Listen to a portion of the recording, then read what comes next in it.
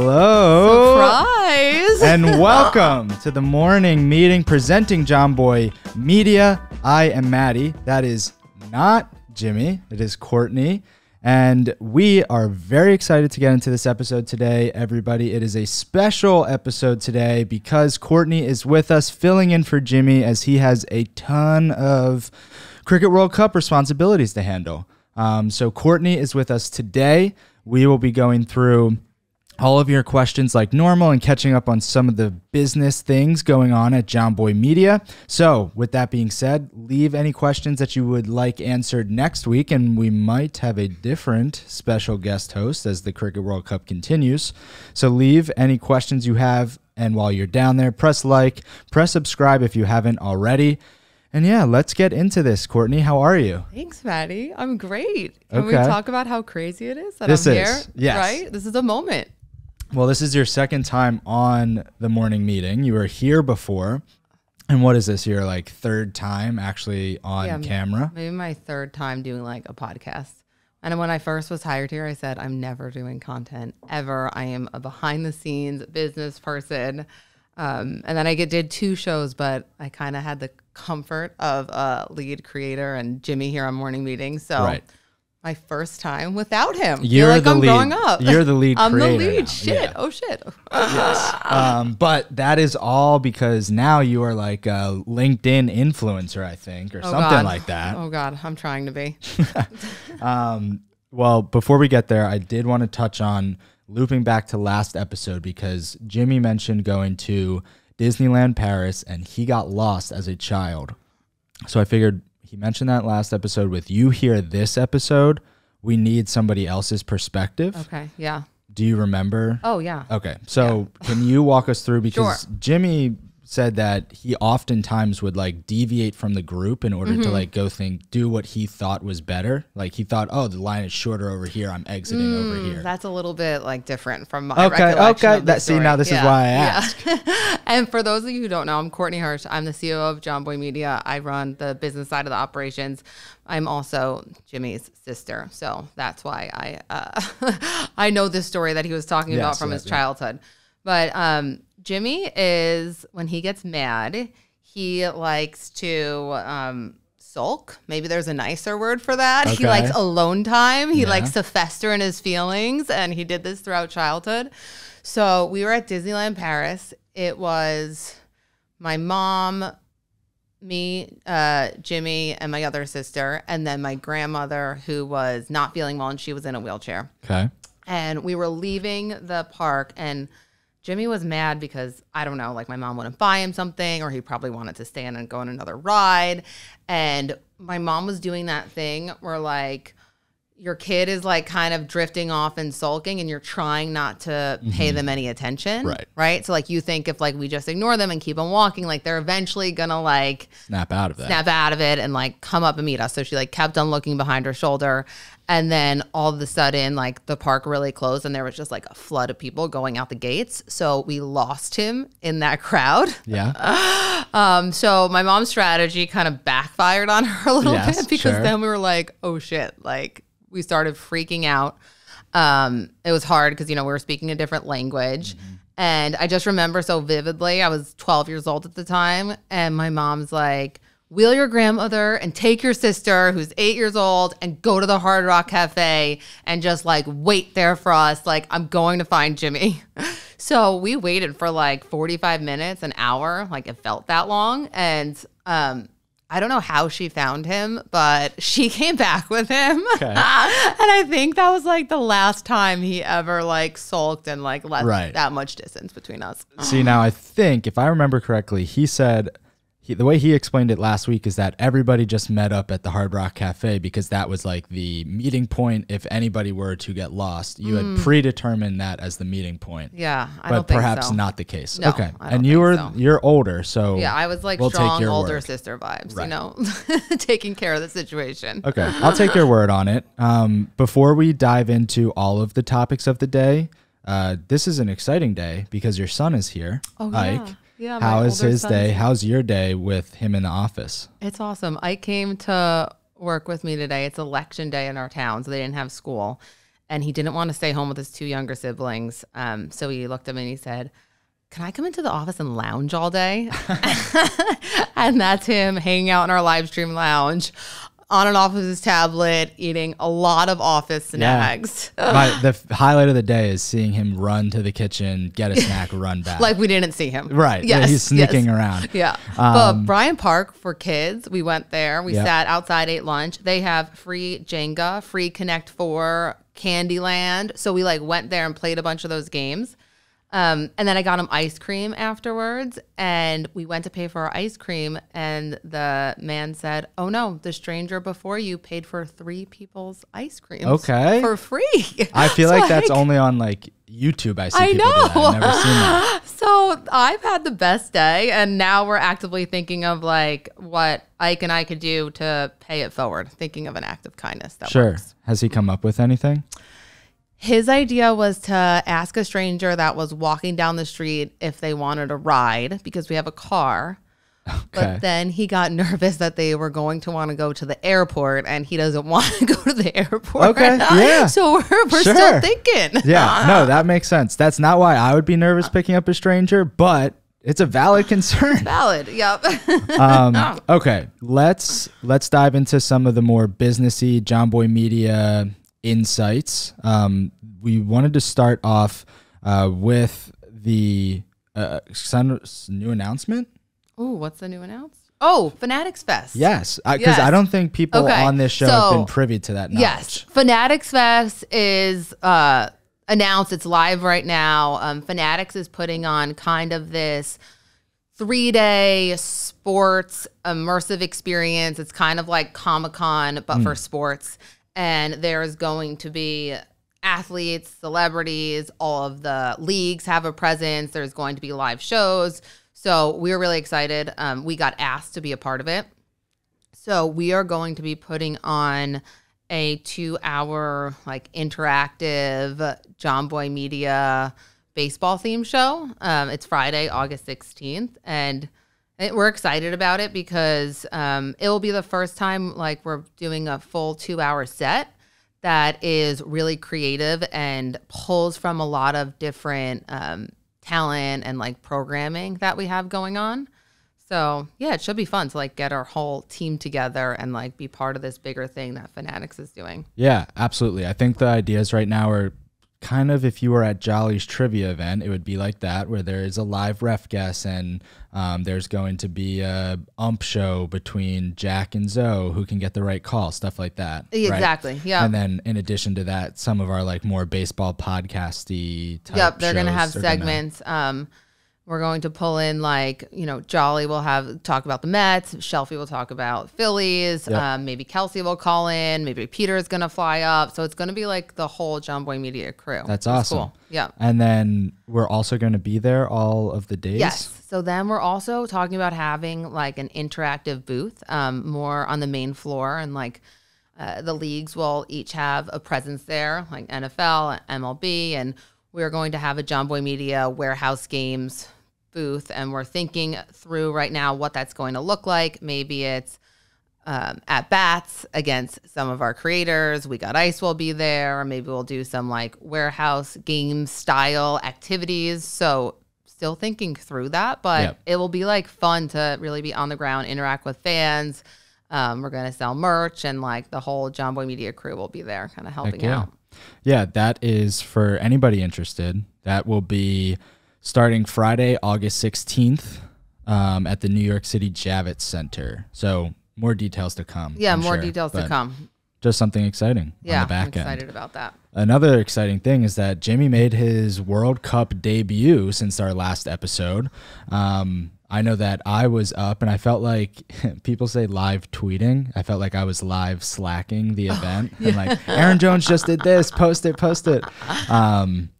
So sorry to all of our employees that got all of my live slacks, but Jimmy made his World Cup debut. What were you watching the game? I was watching the game. Okay. What was that experience like? It was so fun, and I didn't know what to expect. Well, for the first quarter of the game, before we heard Jimmy's voice on the broadcast, I felt like I was just going to throw up. the entire time. Because you were nervous. I was just so nervous for him. Like, I knew he was like a little bit out of his element and like feeling uncomfortable. And I was just like, ooh, I just need to hear his voice and like get it rolling. And it's going to put all of us at ease. But like our family group chat was going off without Jimmy. Like, did you hear him yet? Did you hear him yet? Trying not to make him nervous. Yeah. But we were all like dying. But I had a lot of fun. I had friends watch it with me, and they were huge Rangers fans, and it was like Rangers game 6 was that night. Rangers game 6, and they put the Rangers game on the phone on their phone on the small TV. Yeah, we had the Cricket World Cup game that they've never watched before on the big TV. But we got super into it. Like, we were like just having so much fun trying to figure out the rules together. Right. And then once we started to like figure like out the overs and like some of the like the power plays, it felt like a team effort of us trying to figure out what was going on. And then like we were winning together when we started getting the hang of it. And then we thought the game was just like, did you watch the whole game? Yeah. Yeah. So we thought we were like done. And we're like, this is so boring. This is pathetic. Losing to Canada? Yeah, come on. That's what we thought. Kidding me? And then it just was like the best comeback ever. Awesome. So we were all on the edge of our seats for a sport we've never watched before. Oh, it was crazy. So Jimmy retweeted some of these after the game ended, but there were so many people like, oh my gosh, like Ball and Play has taught me cricket. Like, I was able to watch that game and understand what was happening without like too many hurdles. And that's the experience for me. I hadn't sat down and watched a real cricket game before.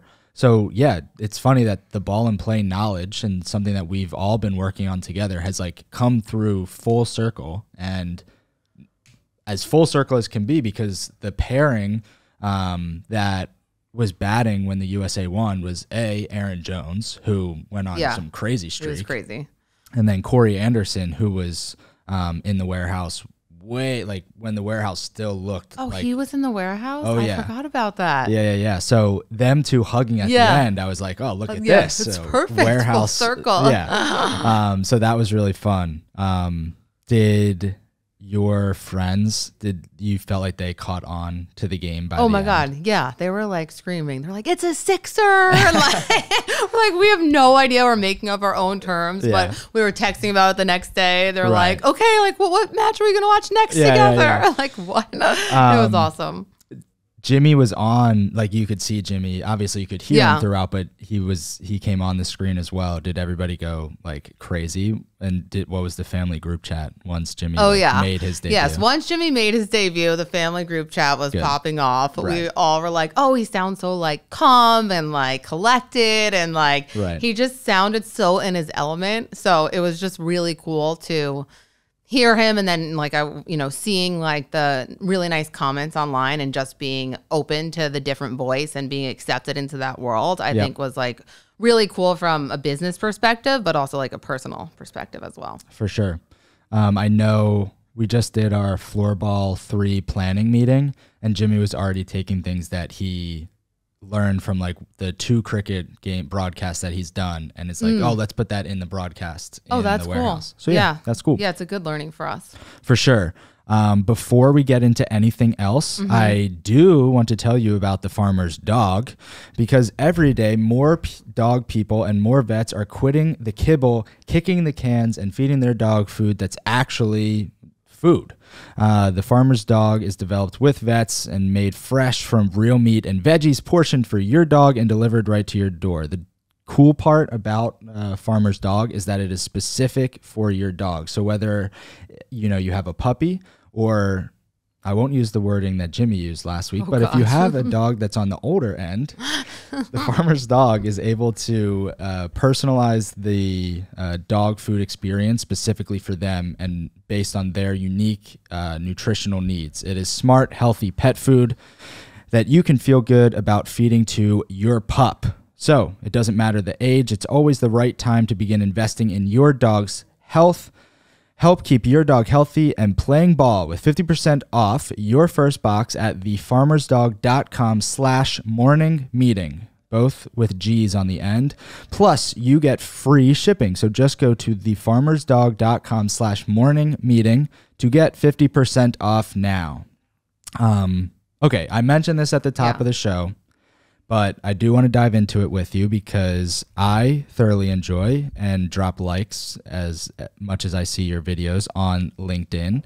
For anybody that also wants to see all of the stuff that you're doing behind the scenes, go check out Courtney's LinkedIn because it is one of my favorite experiences. I open LinkedIn only when the app like notification badge gets too high for my liking. Oh, like okay, once I see like 7 or 8, I'm like, okay, clear. You got to deal with this. So I go open it, press the notifications tab just to clear those because it's like it's nonsense most of the time. Yeah. And then go back to home and you're always like the first thing. So above all else, before we dive into like the specifics of the different videos you've made, what has prompted you or like what has inspired you to do like video creation through LinkedIn? So that's a good question. I think a year ago, when I first moved over to this role, I used to be more focused on leading the sales team, and I moved over to the business role. And one of our advisors and my mentor, Deirdre Lester, I had meetings with her every week. And one of the things she said to me is like, you need to put yourself out there more. Like you need to go on panels, you need to represent the brand. And that is free awareness. Like what an efficient way to get awareness for your company. And I knew she was right, but I was so nervous to do it. And I just had a pit in my stomach about embarrassing myself and putting myself out there. So I started smaller with like just committing to like 2 posts a week on LinkedIn. And these were like written posts. And then I kind of just built more confidence and had fun with it and started posting more video content. And then once I started posting video content, I thought that was scarier at first to put myself out on video and be more vulnerable. But writing kind of trips me up. And I like talking way more. Makes sense. So now the videos are almost easier than like doing a post that like has to be like really thought out and well written. No, that makes sense. Specifically, some of these videos, you talk a lot about your work-life balance. You're obviously a mom. We've discussed that. Can you speak to that and how do you balance your time being the COO of a sports media startup and also ensuring that you're like, catering to your home needs as well? Yeah. I think my kids, my family just really helped me put boundaries around things and kind of prioritize balance because they have needs that need to be met and I need to be there for them. But I think balance is like, it's a lot of pressure. And I think being a career executive and then having a family and then always trying to think about how to perfectly balance a situation kind of puts too much pressure on the situation for me. So I like to think of it just as more like a broader's eye view of like a month's perspective. Like, how did I do this week? How did I do in the quarter? And every day can't be perfectly balanced, and that's okay. One week could be really busy at work, and then one week I could spend a lot more time with my family and just trying to take the pressure off being perfectly balanced almost like helps out the situation more. No, I think that makes a lot of sense. I also think that like we've set up a culture here that is very accommodating. Like obviously your son is here today and like that might not be the case. Oh, I know. At all my places. aunt said like her like kids are not allowed in her office. And I was just like, wait, what? And then I was like, oh no, I think we're the weird ones. No, I think so. That's just like so. accepting. But that is just normal to see like kids are on the office here. And it's like a good thing too. You now, correct me if I'm wrong, but I believe today or maybe yesterday, the most recent video was the first one that you branded as Full Court Press. Full Court Press, yes. Where did you come up with that? And like who made that logo and everything? Sarah made the logo. I love it because I wanted it to be like super girly because it already has like the sports theme and the name. I came up with the name. I think it's just cute and fun. And I liked how it had a sports theme to it.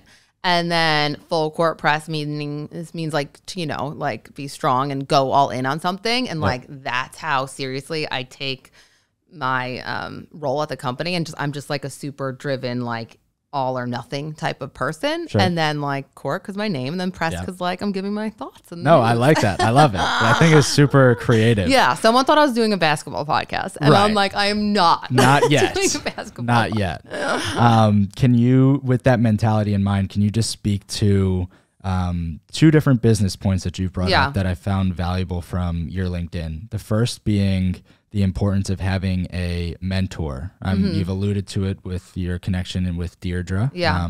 But can you just relay to everybody just the importance of having somebody in your life that can fulfill that mentor role? Yeah, I think it's extremely important. And I think that the expectations of what a mentor is should be redefined, because I don't think it's like has to be this formal thing where like we have like monthly meetings and then this is, you know, the agenda and this is what I hope to get out of them. And I think it's really important to have like goals and a vision for yourself. And I think that's everyone's responsibility for themselves. You can't seek or ask other people what your goals should be, but you can then lean on them. Like, how do I accomplish these goals, and use them as a sounding board? So that's been helpful for me throughout my career. I also constantly am thinking about the people that are mentors to me.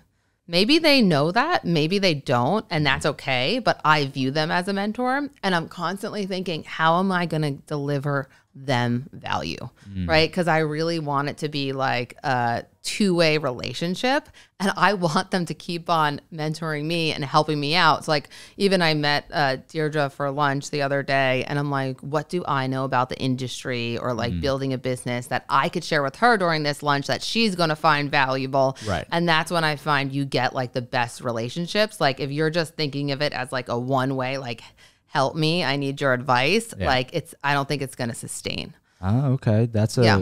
No, I think that's awesome insight. It's something that I hadn't thought of before. Yeah. And just also the point that you mentioned in passing, like a mentor doesn't necessarily need to know that you view them that way. Right. Like you could just have a connection with somebody.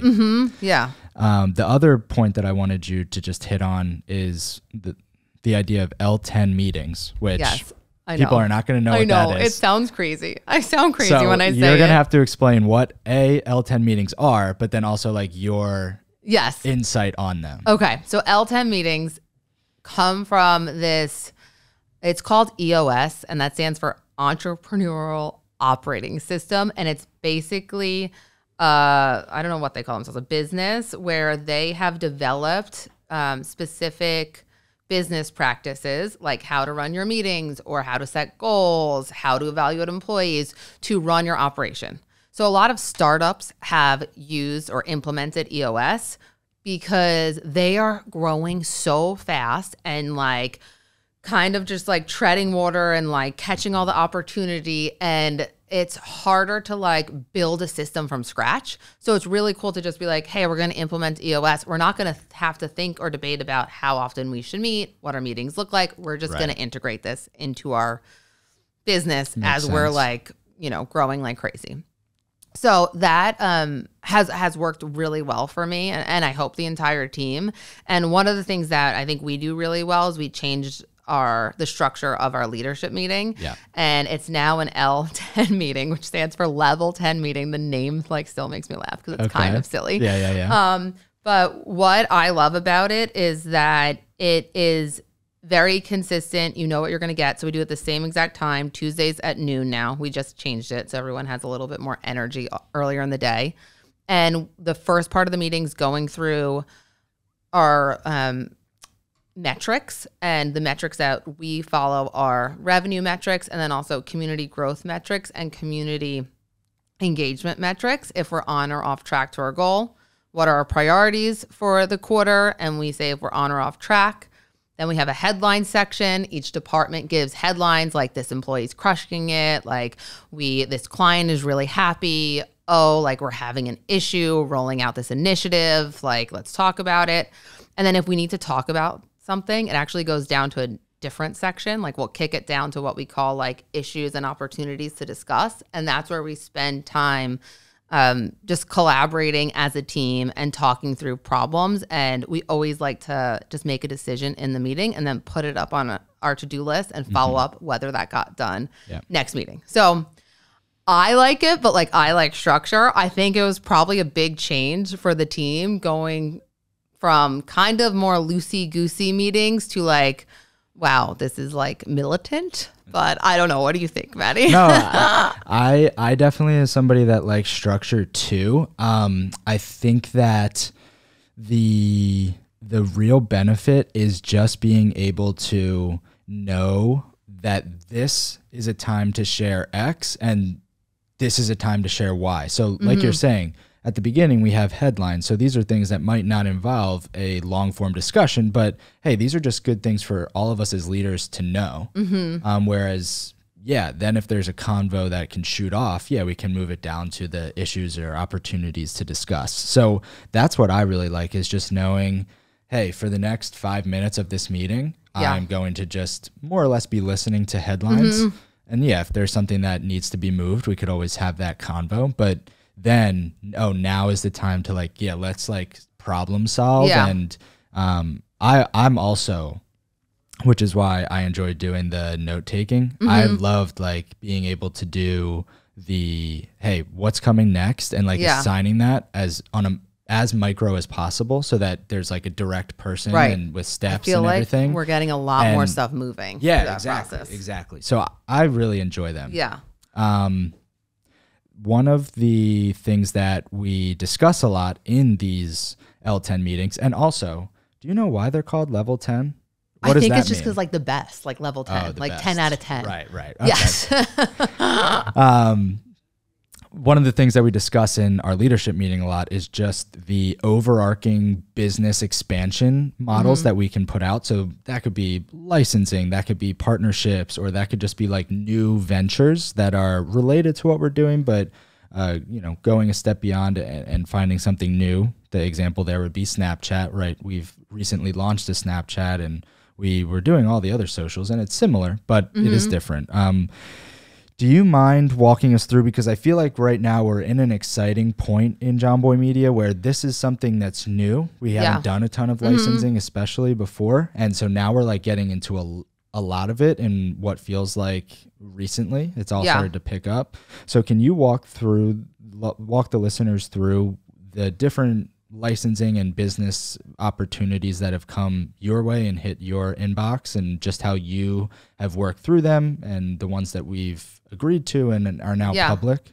Yeah, I think this is one of my favorite parts about running a creator-led company, is that it's so new. So the opportunities and the revenue opportunities keep on changing, and the way we make money keeps on evolving. And we have multiple lines of revenue.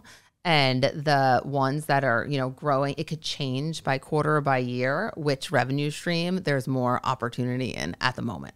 So as Matty said, like the majority of our revenue comes from advertising. But this year we have really opened up the gates for new like content licensing and what we're calling like custom activations or custom partnerships.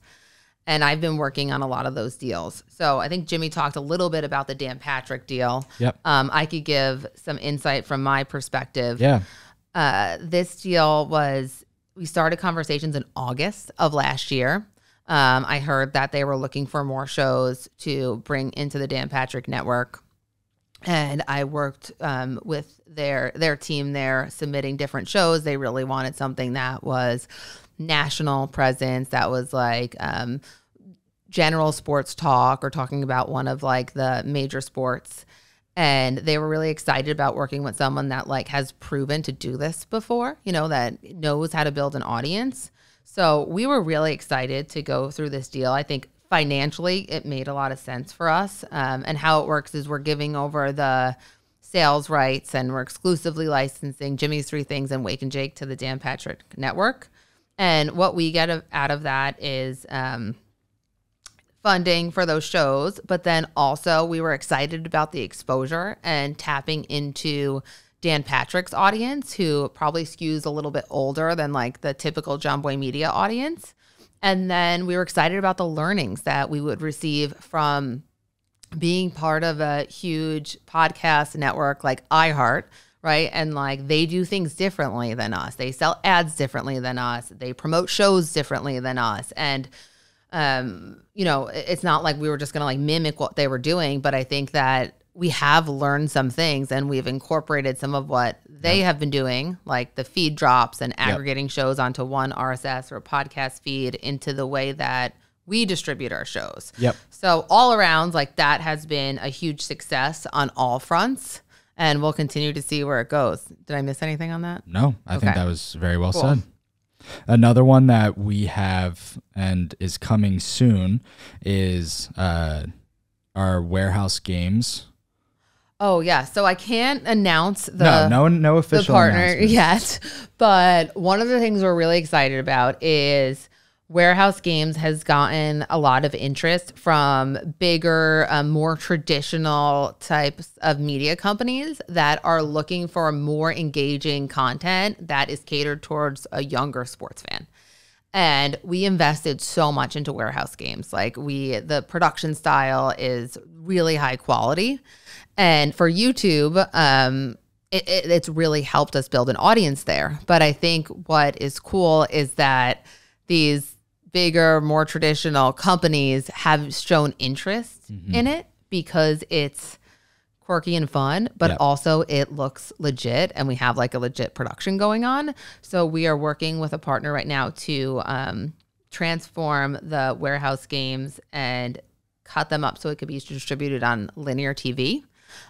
Which is really cool. You see very few creators cross that kind of digital first now to linear model. I think that's something we'll see more of, but I think it will open up more doors for us and like get us more exposure to a new audience. 100%. Yeah. I feel like I'm really excited, and I feel like it's just a really cool milestone for Jomboy Media as a business, because the headlines that go out, it's like, oh, Mr. Beast is joining a linear.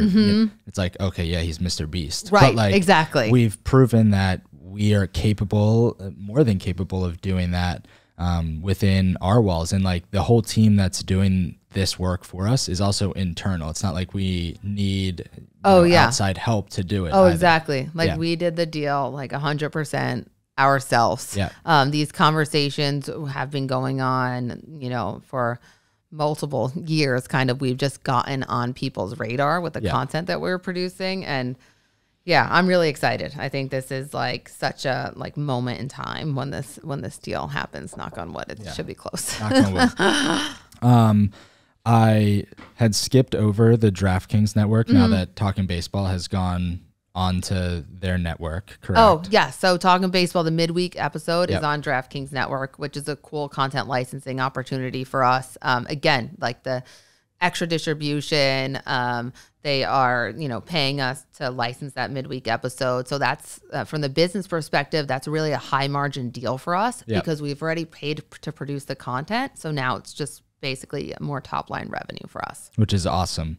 And then another, I guess there's two more things that we're really focused on in not only growing the revenue, like you said, but also growing community with Snapchat, which we've mentioned. But where were you like in the Snapchat like communications? Were you speaking to Snapchat and everything? So I was speaking to Snapchat. They were kind of telling us their strategy for the future, that they're going to invest more in these like public profiles and the behind the scenes, like in the moment story like content is where Snapchat is going to invest a lot of their time and resources. They still have like the Discover feed, which is for more like produced shows or series. And I don't think that is as big of a priority for them in the future.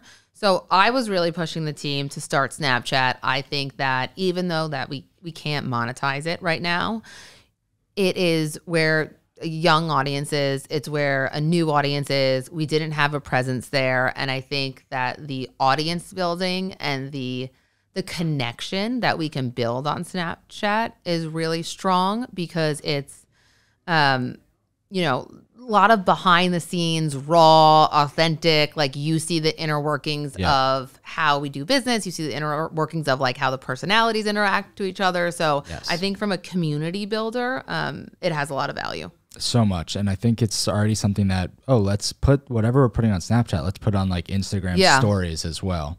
Now, super important question. Courtney, have you ever had a Snapchat streak before?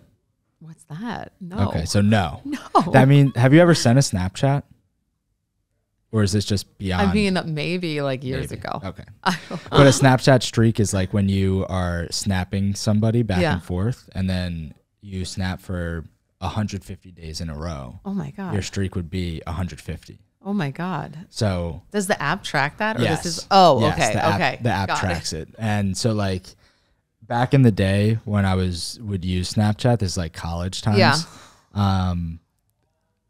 People would like very much so care about what your streak was. And also it was like, oh, you have a streak with this person. Like, do you like them? Type of vibe. Oh, okay. You know? It was like flirting. Right. So when say like 23 hours had passed since your last Snapchat, it would get like a timer emoji, like, hey, your streak's about to end. Oh, like, you better send one. So congratulations.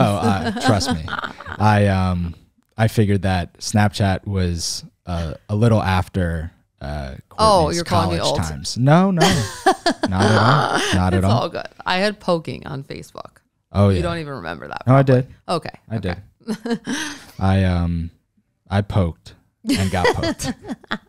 All right. The last part of the show here, we have 5 quick questions that came from our community last week.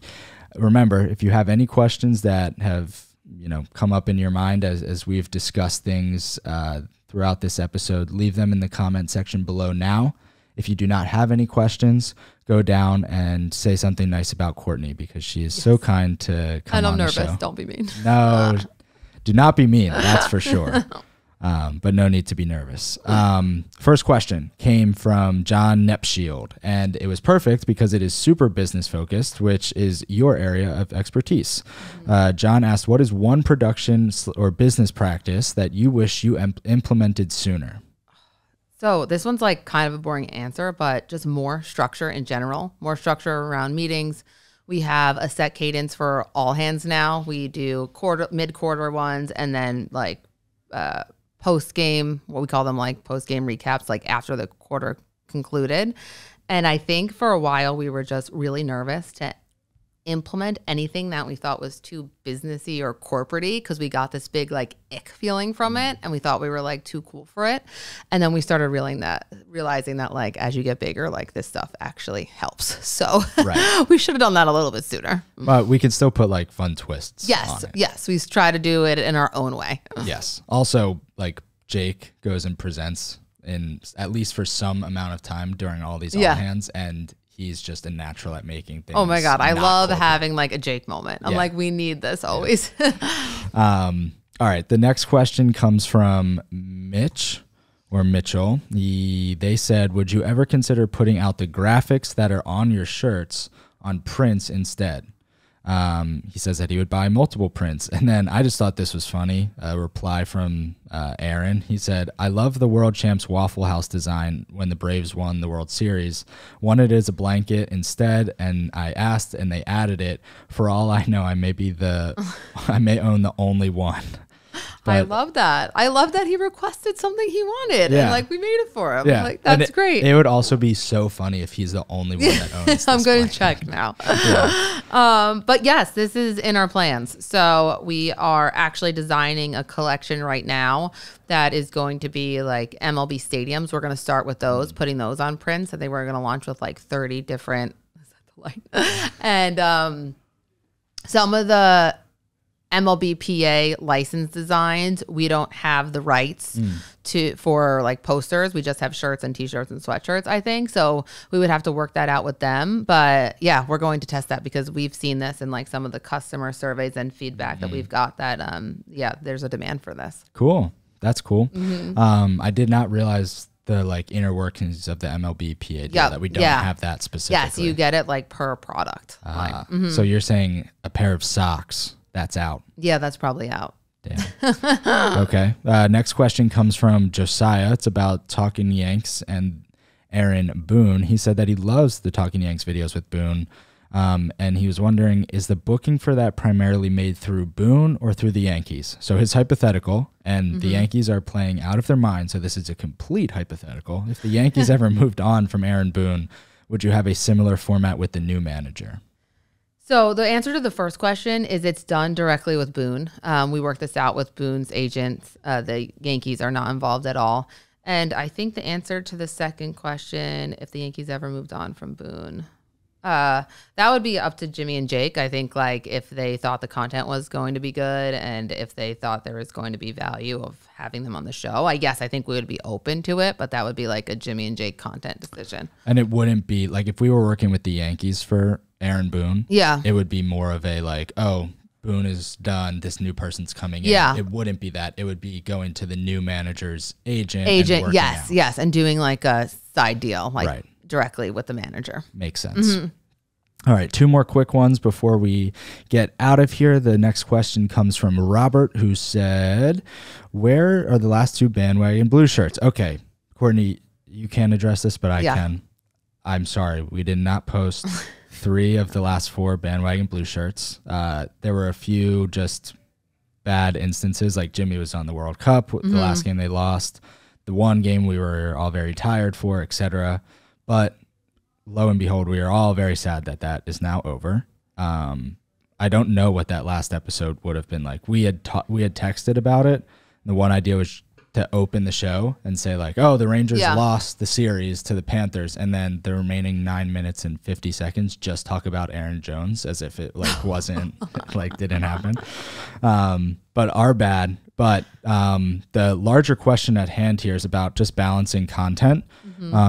Robert said, I know that you guys have had a lot on your plate with baseball season, and I'd imagine it's hard making side content a priority sometimes. How do you guys decide on balancing this kind of stuff? Yeah, it's a good question. I think, first and foremost, if something has ads on it or got sponsored, we prioritize that content because we have to deliver for our community, but also our advertisers. And then we're really trying to do a better job of freeing up some of the creators' schedules so that they can do content that gives them energy and is a passion project and is audience builders. And I think that's what Bandwagon Blueshirts was. Yes. Jimmy loved doing it. I would sometimes listen to the episodes and I had no idea what was going on, but they would be in such a good mood that it put me in a good mood. And I'm just like, I want to be here laughing with you. And it's great to do just this content that kind of gives the creators this fun high, but it's also connects with the community and is low lift in production. So trying to prioritize integrating more of that type of content in. Yeah, and I think that you hit it on the end. One of our goals is that when we are doing these things that maybe they don't have an advertiser yet, right? Content that doesn't have an ad, but is scratching a creative itch for one of our creators is, let's make that as good as possible, quality content, of course, but also while being smart about how we're using production and ensuring that it is a lower lift. Yeah, for sure. Yeah, which Bandwagon Blueshirts was. Speaking of laughing, though, during Bandwagon Blueshirts, some of the hardest times I've laughed are just listening to them. So funny. All right, last one is not so much a question for you, but I'm happy to answer as it's a quick one.